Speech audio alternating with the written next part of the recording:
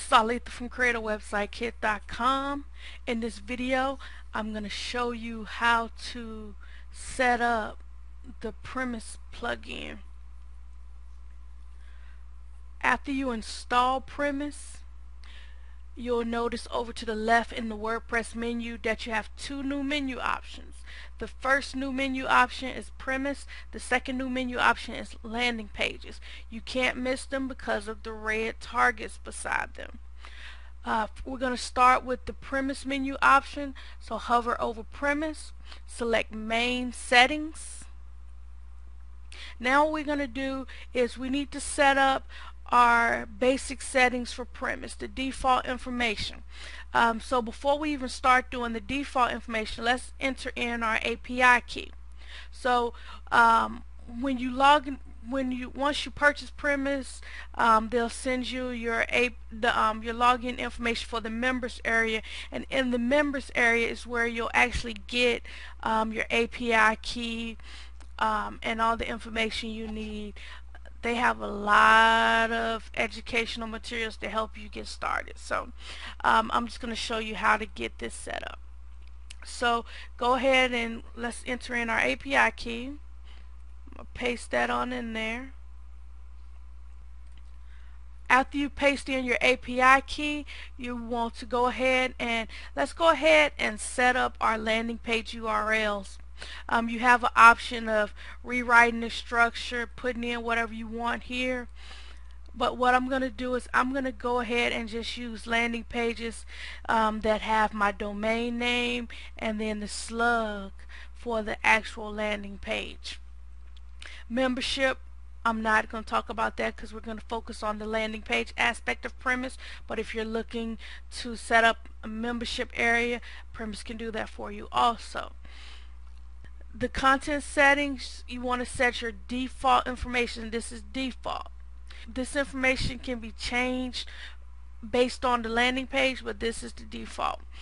So we need a default fave icon, and I'm just gonna, you can upload a fave icon, and I want to show you something about when you upload it. After you upload your fave icon, or if you want to get it from your media library, you want to make sure that you click use this image. Don't click insert into post because you'll go to a white screen here and nothing will happen. So just click use this image. Your default header image, if you want a header image, you can upload it or just put the URL for the image there. Your default header image link, if when somebody clicks on your header image, if you want them to go maybe to the home page or go somewhere else, you can put a URL there. Default footer text, maybe you want default footer text, you can put it here.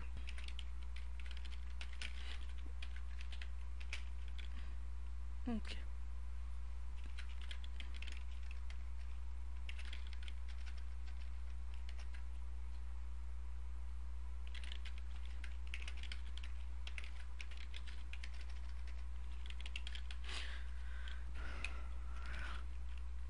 Okay, so maybe you want to put that as your default, but again, you can change all of the defaults here. You can change them on the individual landing pages.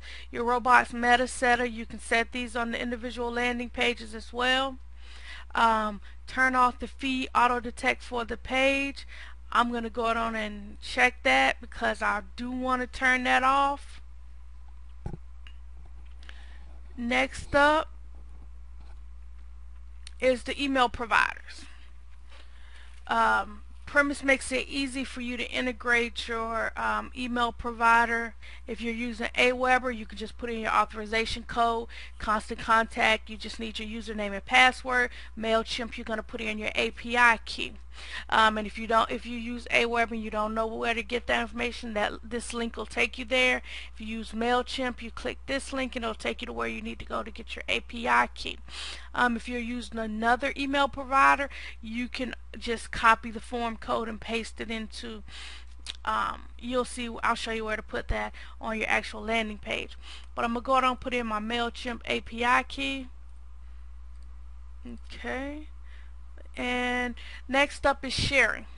Now, Premise has allows you to create a type of landing page where someone gets access to maybe a free download, a free ebook, a free theme, a free plugin, maybe an audio file, or maybe whatever kind of, maybe access to a members area for sharing your content on a social network. And so you can do a simple system of doing it and or an enhanced system of doing it. So if you're interested in that, check that out. Next up is testing. Testing is important when it comes to your landing pages. You want to make sure that if you're using Google Website Optimizer, put in your code here. If you're using Visual Website Optimizer, put in your ID there. So I'm gonna put in my Google code, and then down the bottom here you can put in header scripts, like any scripts, JavaScript, anything you want to put in the header. If you want to put something in the footer, maybe you want some special tracking code to put in one of these boxes, you decide, put it there. Once you have all that set up, click Save Changes. Alright, so now that we have the basics set up, what we want to do is we want to set up some styles. So at the top of this page, we're going to click on Styles. By default, you have this little wonderful default style here. If you click Edit, you can edit the styles. You have your global styles, global links, your wrap, your content area, your header. And this is just the header at the top of the page, not the headline. So here under main headline area, this is where you actually have the settings for like your landing page headline, your sub headline. I want to create a new style, so I'm going to go to Styles and I'm going to click Add New. I can just click Add Styles or Add New. Either way, it'll let me add a new style. You can also add your own buttons down here, but I'll show you where they already have some buttons in here for you if you want to use those. Click Add New.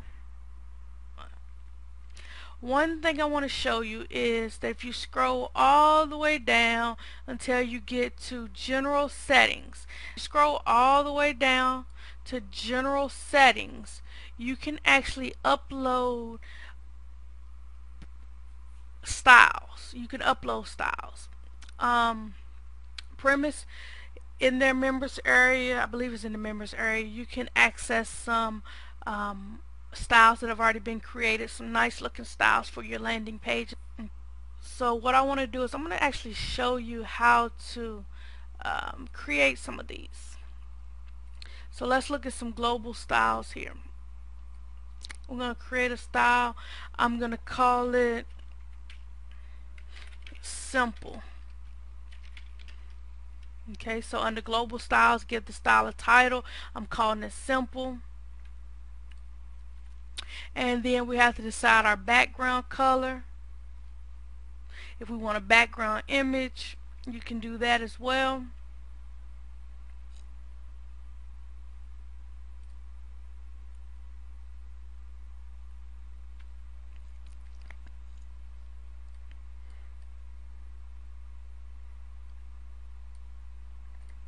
Okay.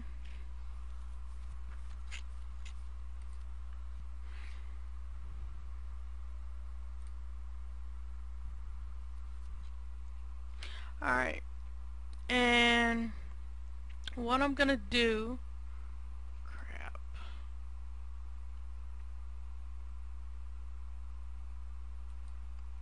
okay, we're going to go down and I'm going to actually import a style.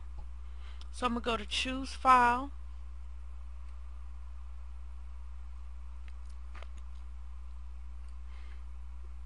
I'm going to import the style. And I'm going to click Upload. And it asks you if you want to leave the page. You click Yes. Okay, so now my style has been uploaded. And okay, and notice here that in this style there's some CSS. already set up for me. And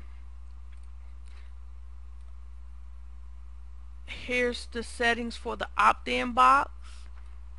Again, you can change all the settings for the different areas. Okay, so I'm gonna go ahead and save this style.